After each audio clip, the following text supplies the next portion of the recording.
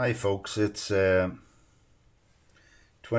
of November, I think. Yeah, it's a sort of cold November day here in West Donegal, and so to pass the time I'm finally getting around to doing something I should have done for a long while, which is to replace the ropes, as I call them, on the door of my Inset stove. So it's a Boru stove. I'll just turn it over here to show you. So what we're going to try and do is, so I'm just interested in seeing how this will work out as a video. What I'm going to do is hopefully pause along the way as I do certain little bits and things. So essentially this is a kit that I've got. I got it in from, just bought it online from Boru stoves. So you can see it there. Yeah. So it's a high temperature glass fibre stove rope, 16mm by 2.5mm, that's it. And in fact, actually, I have one ready to go here. So this was one that I took out of an unused door that was there before. So you can see it's 16mm of this sort of rope. You'll see here there's a bit of glue on this, so it's essentially a job of gluing this in. And this thing came from Boru Stoves in Tipperary. Very pleased with this stove, by the way. But there's the glue that I'm going to use. I hope it's flexible and all the rest that I need. I haven't literally done anything with this yet. Oh yeah. It's all to be seen, as the fellow says. Just pause a moment. So just the same, I opened this glue up, took the top off it. Bit of a job hooking it off with the snips there. Giving it a shake. It's been lying around for a couple of months, only a couple of months, but just wonder how that'll work out. Anyway, the first thing we have to do is we have to get out the old rope. So I've started here just using a Stanley, and I'm starting it to cut it out there. This is going to be a bit of a job. So it comes out sometimes cleanly, sometimes I just have to assist it here with the Stanley knife as it comes out. And again, I'll just pause again, I'll continue this. So again, you can see as this is coming out, some of it comes out more cleanly than others. So just get the first section of it out. And then I'll use my Stanley to try and tidy up the, whoops. There's so many unknowns here, including the frailty of my stand and the fact that I haven't had a remote control working properly on it, but you can see how it's going to effectively clear out like this. So I'll be cleaning it out like this, then I'll get a screwdriver to just clean out the channels. We'll come back in a moment. So again, you can see the exercises between using my Stanley, just a flathead screwdriver to chisel this out. I'll continue doing this until the channels are nice and clean. No point in rushing this. Now I think this is probably the third rope that's been in it since I've had this for the last 3 or 4 years. The important thing about replacing the rope is obviously this door is compressed in, so you're trying to stop air leaks and drafts. So it's important that the rope itself is replaced. I noticed last winter that there was quite a lot of drafts coming in at the time, and I could also tell as I tightened the door that it wasn't really that tight. So I knew I needed to replace this, and as usual, left everything to the last minute. I think the weather's going to be getting particularly cold in the next while, so I better get ahead of it. I have to say it's a small firebox on this little Boru, so it doesn't take an awful lot of blocks of wood, etc. But I think it's about a 4 kilowatt fire. I think so. But I've been really pleased with it, and you know, I know we live in times of the end of carbon and all the rest, but we have a lot of firewood which we have in here for quite a period of time, so it's very comforting when you have it on. So look, I'll continue with this and hopefully clean up this mess. Just pause there. Okay, so it's you can see, creates a bit of a mess. Just collecting all these bits and pieces of stuff. Get it all the way tidy up, then I'll have to clean it up a little bit more, so I'll just vacuum up this stuff.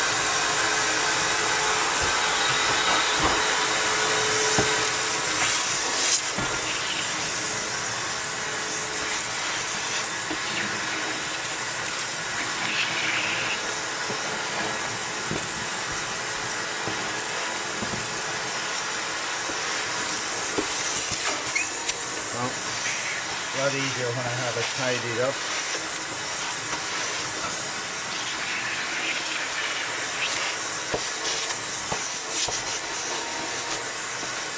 So I'll give the glass and all that a bit of a rub down while I'm at it. Okay. So it's just got to go back then and do a further tidy up and all this, and then give the glass a bit of a rub, and then put the new rope back in. Right, as I've been cleaning that out, then I just sort, oh look, why don't I use a wire brush on this to clean out the channels. Let's see, this is doing a really good piece of work. So just taking my time to get all the residue of the adhesive that's in there, get it out. It's not as if I'm going to be doing this very regularly, and what else would you be doing in COVID time anyway? It's awful hard to get around to doing that, but when you're at it, the fella says it's great. Now, right now, it's been a struggle for me between doing this and going in and unboxing my new Mac Mini M1, which, as you see, will be a cleaner looking job than that. But I have a better clue how to do this than I do to do that, so I'll do the easy bit first. So now while I'm at this, I decided I might as well put a bit of WD-40 on any of these nuts. These nuts holding the glass at the front of it, and also this nut that's on the door. So I'm gonna just loosen them up, just in the event that I've had to replace this glass before. So I'll just for the sake of the future, I'll just loosen them and tighten them up again. This is a 10mm spanner I have here. I'll tighten them up again in a moment. This is probably 13, is it? So the one for the door is probably a 13 or something.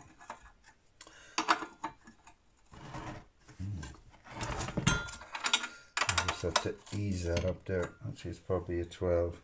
So I'll just ease them up. Put a bit of WD-40, does no harm.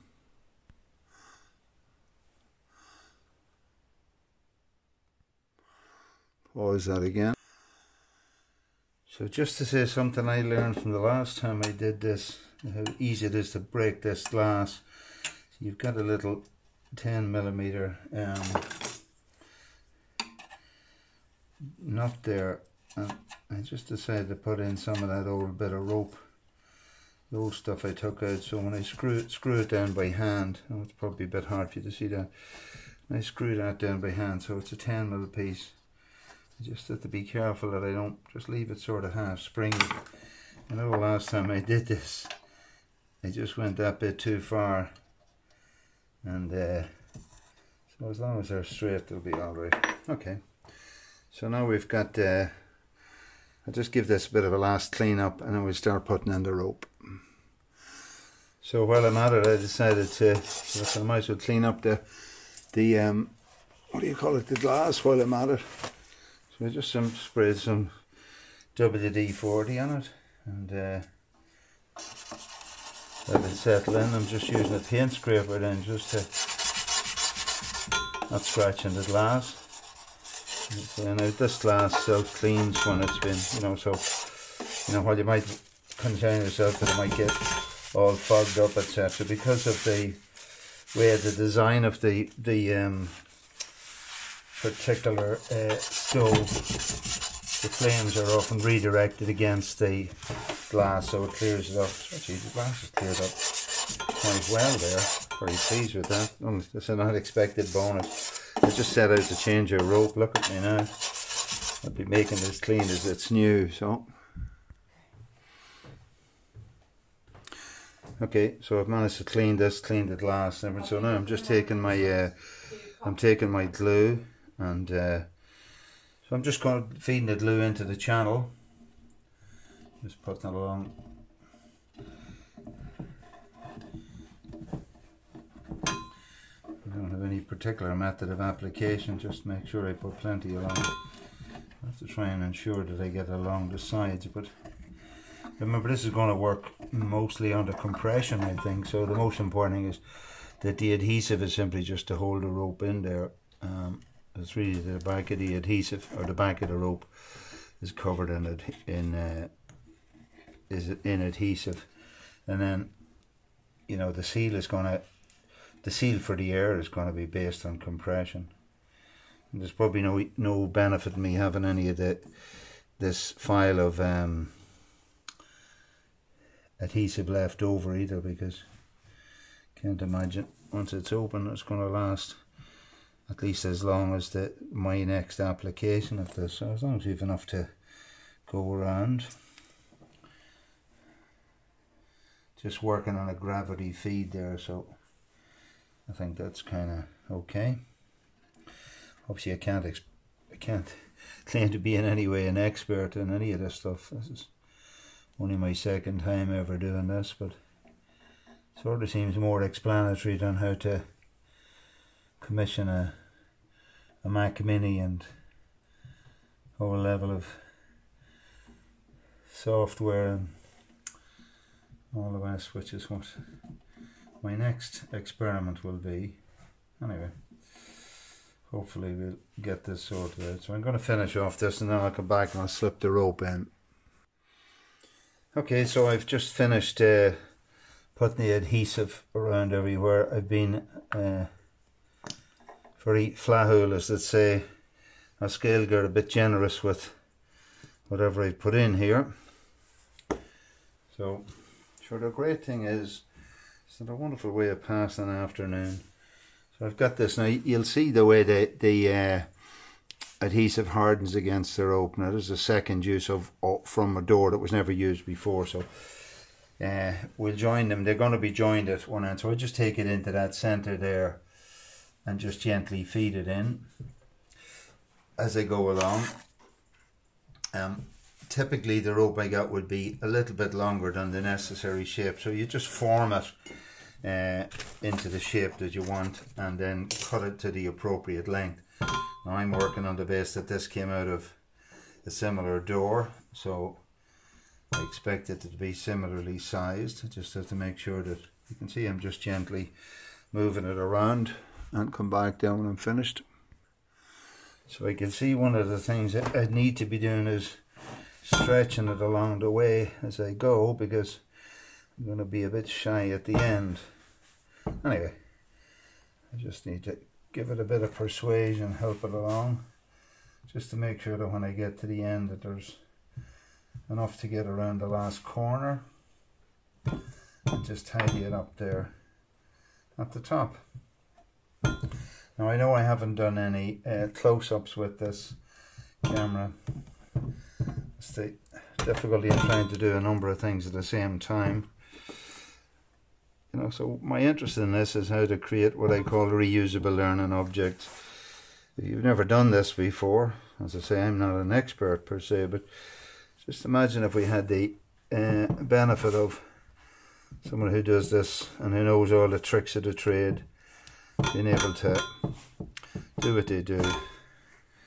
It's a bit like saying or feeling down the dough in a cake or a pie or something when you're putting it down, you know, when you're making a blackberry tart or something, and you rub your hands along the side of a bit of water to seal it off. That's what it appears like anyway. So essentially that's what that's going to be like. The instruction for whatever it was that came with it was that said that it would take 2 hours or so for this glue to set or settle, etc. So I'm not in a particular hurry. I'm just, maybe I'll take it indoors and just leave it. It's not too hot out here, obviously, in the workshop, but might be a bit more generalized heat and drying inside, and hopefully look at, we can learn from our mistakes. But so I did have a top for this guy here, but I can't expect him to be of much benefit. So essentially that's what it's going to look like when it's finished. I'm not overly concerned with pushing it in too far, because once I seal the door, the door will compress onto it. You can see the glass nice and clean, ready to go in again. And it'll get us through another period of time. I have to say, it makes a huge difference when you have the seals on right. You see, dirty hands. Now I'll have to wash them and go in and play with my high-tech toys. So I hope you've enjoyed this.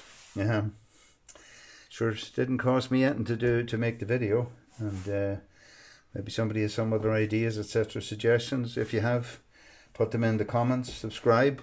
Now that's a new word, I'm learning that. Subscribe to these videos, and survive COVID. That's the best we can do. Okay, folks.